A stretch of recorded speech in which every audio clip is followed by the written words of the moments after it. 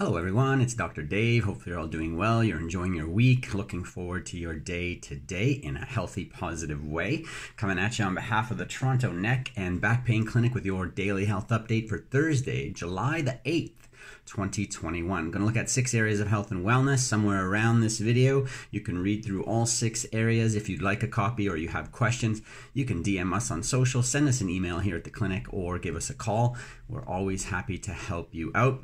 Not going to treat, diagnose, prevent, or cure any illness or disease with our time together today. However, step by step, little by little, inch by inch, we make it a cinch to hopefully have you focus on your health and wellness every day, to kind of curb those decisions, thoughts, and actions you're taking to support yourself so that you stay healthy, to create those great experiences you'd like to have every day. And I know you can do it.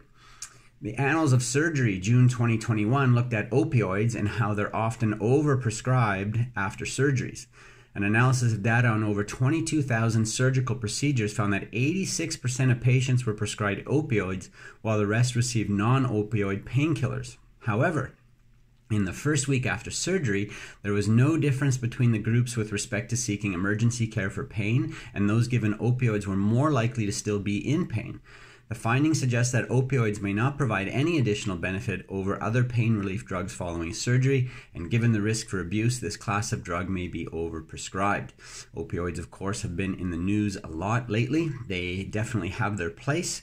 It's just a matter of ensuring that proper protocols and procedures are in place to know when and how to use that particular class of medication.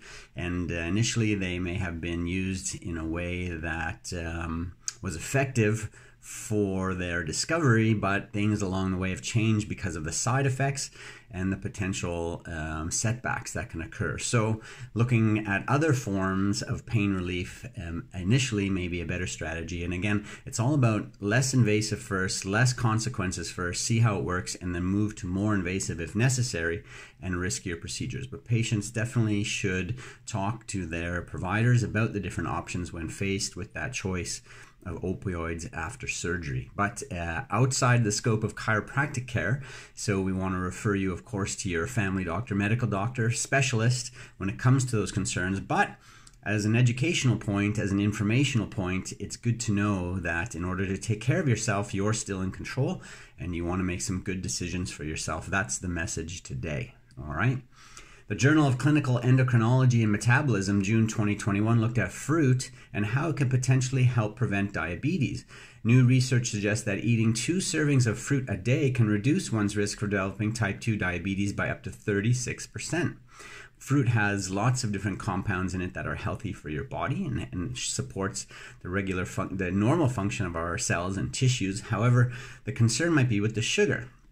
But fructose is not as blood sugar spiking as sucrose and what turns into glucose would be for your body. So those fruit sugars are definitely safer in some respects, especially when eaten in their natural form.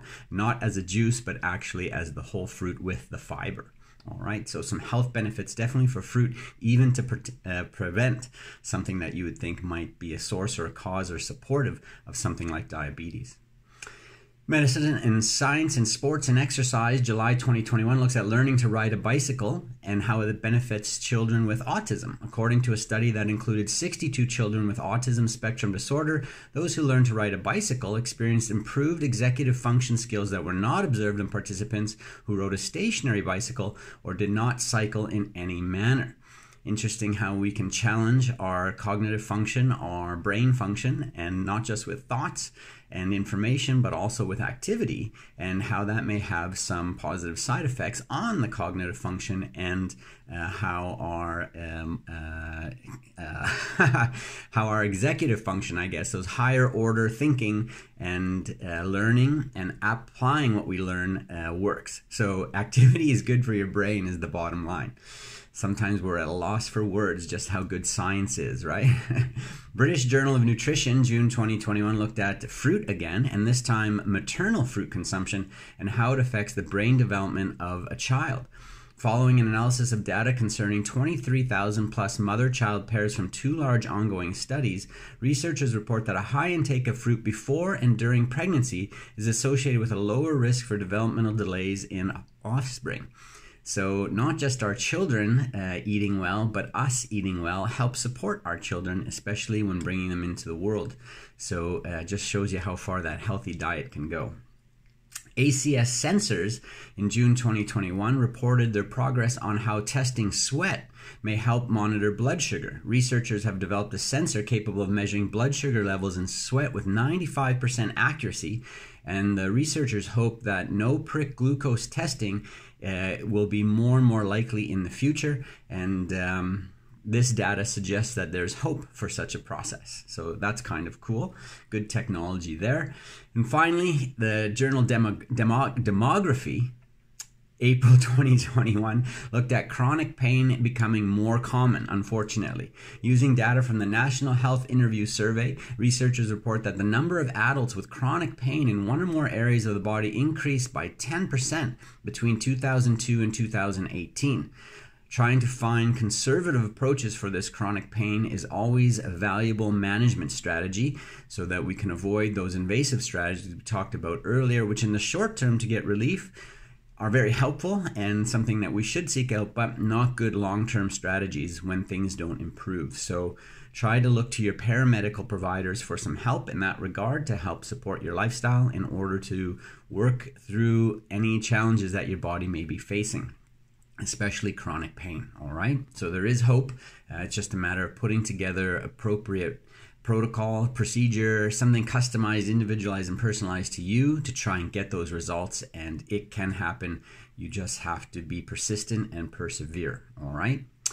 So that's your daily health update for Thursday. Quite a mouthful apparently, challenging to get through, but hopefully you got some good tips in there to support your journey. We'll give you a written format tomorrow on all our platforms. You can look for it Friday. Enjoy your weekend, another summer weekend coming up. Make the most of it. And we'll catch up with you on Monday with your next daily health update. All the best. Take care. Enjoy.